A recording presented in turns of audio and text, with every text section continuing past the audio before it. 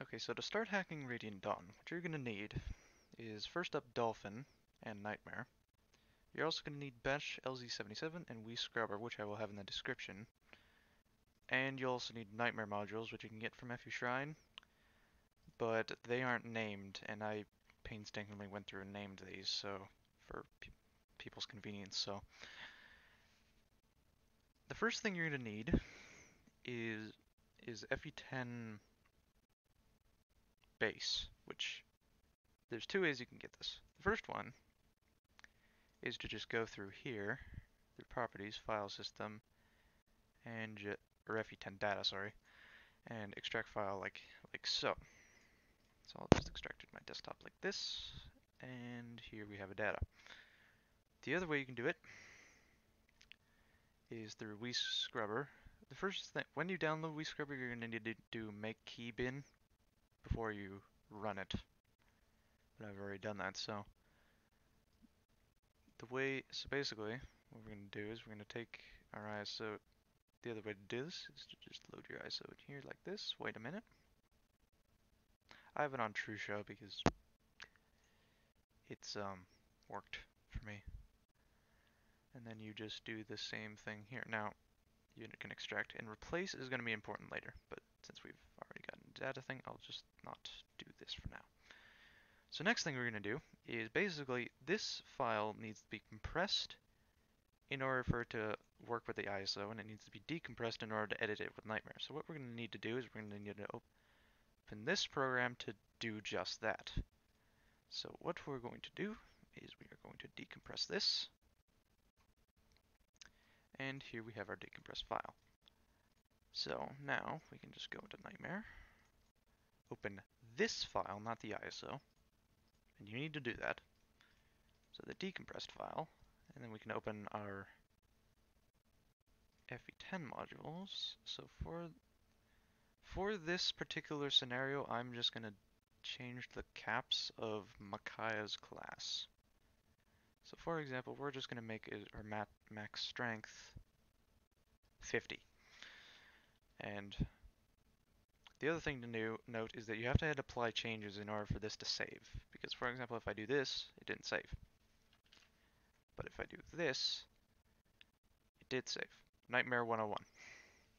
Now I can save the ROM, and that option there has been saved. You also have several modules if you want to, and you can unload it if you want to do several of these at a time. Now, that's all I'm going to do as an example. So now what we're going to do is we are going to take this file that we have now edited, take it in batch LZ77, compress,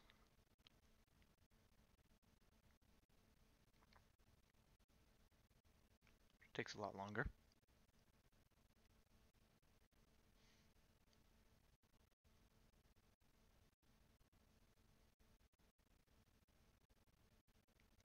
any minute now, and there we go. So now this file, so now one thing to note here is that I would take, well, this file you don't really need necessarily, but to cut this process in half whenever you want to do this a lot, I would recommend just taking your freshly decompressed file and placing it with your fresh ROMs, just so that you can like do this process and not have to do the first part of it all the time.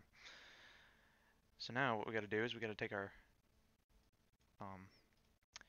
decompressed then compressed file, which it'll be named like this, and we're going to go into We Scrubber, load our ISO that we're going to modify this with, which will be, for the sake of this example, I'm just going to do this fresh ROM here. It's going to load. And then we are going to go to partition 1, down here to FE10 data, and then we're going to replace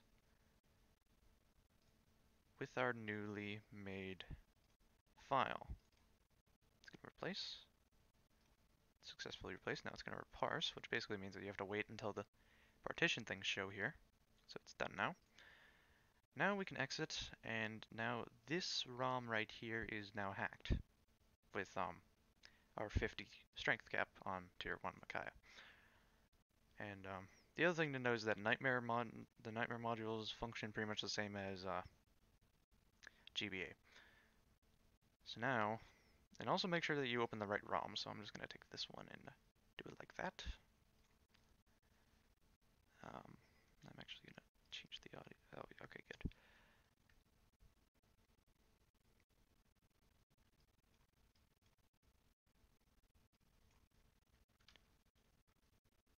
And then we're gonna just quickly start a new game on normal mode.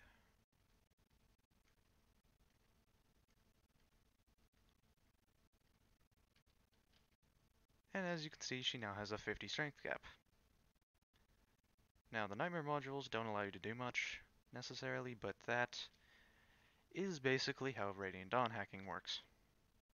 And you will have to do that process every time you want to change that file. So in a sense, you want to have this decompressed file is effectively your hack.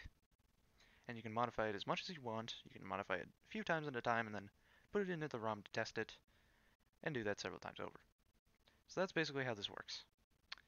And that's basically the end of this tutorial.